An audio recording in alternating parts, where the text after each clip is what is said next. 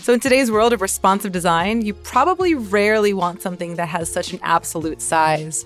So consider instead using max width, max height, min width, min height, and use aspect ratio to retain the aspect ratio of that content or image, but don't give it an absolute size. Excellent tips. Think about using more dynamic sizing values that are less likely to cause overflow. The max width and max height, like that one's really important to me too, because when you specify width on something, it's a very strong request. You're like, the width is this, versus max width and min width, which are just sort of more gentle and they allow some flexibility. So that's why using width or height can get you into trouble, because there's such a firm request.